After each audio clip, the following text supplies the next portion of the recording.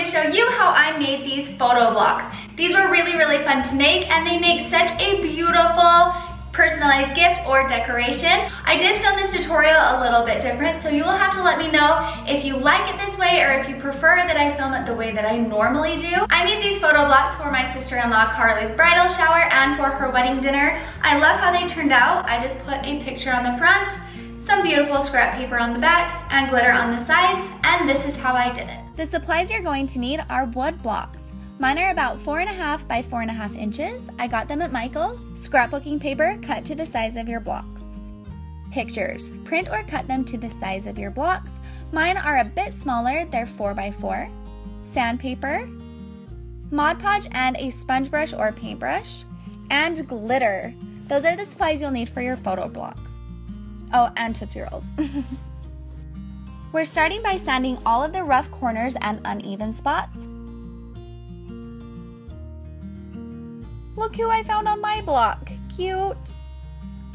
Next, I'm going to Mod Podge the scrap paper onto the back of the blocks. Put a coat of Mod Podge all over the back of the block. Be sure to get it on the edges and corners. Once it's covered, place the paper onto the block. Press it down. Make sure to press down firmly on all of the edges and corners. Then set aside to dry. Now we're adding our photos.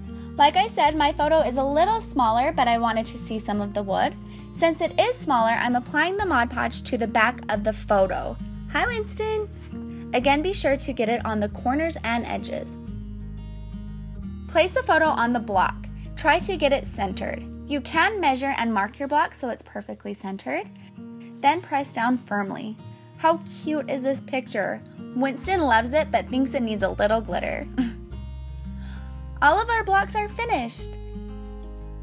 This block is shaped a little different, so I added scrap paper to the top and bottom and cut the picture down a little.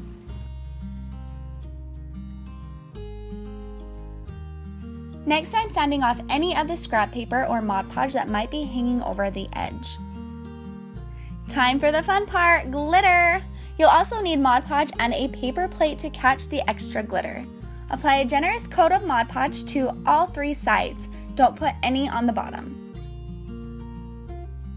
For the first coat of glitter, I applied it like this by sprinkling it on, but I found a much faster way, and I will show you in a second.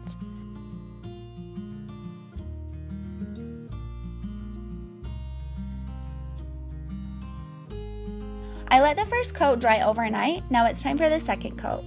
Again, apply a generous coat of Mod Podge, but this time dab it on instead of brushing it on so that you don't remove any of the extra glitter.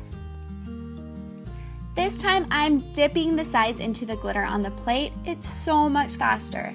Then set aside to dry. Once your second coat of glitter is dry, apply another generous coat of Mod Podge only and let that dry. For these blocks, I applied a thin line of Mod Podge to the front and sprinkled a little glitter on.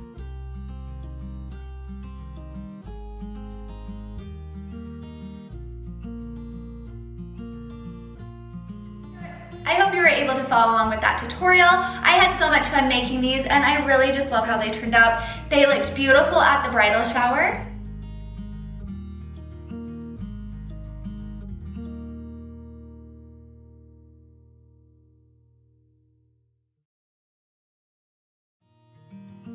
You don't have to add a photo to these blocks. You can also do what I did here. I thought that these would be a lot of fun for the holidays, and I just took scrap paper and Mod Podge that on, put a layer of Mod Podge on the front, and then added some glitter, and of course more glitter to the sides. This is really fun, and I think I'll be making many, many more of these.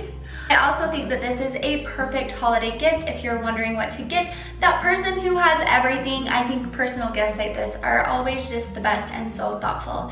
So let me know if you make any of these. I would love to see pictures on Facebook, Instagram, and Twitter. Thank you so much for watching, and I will see you next time. Bye-bye.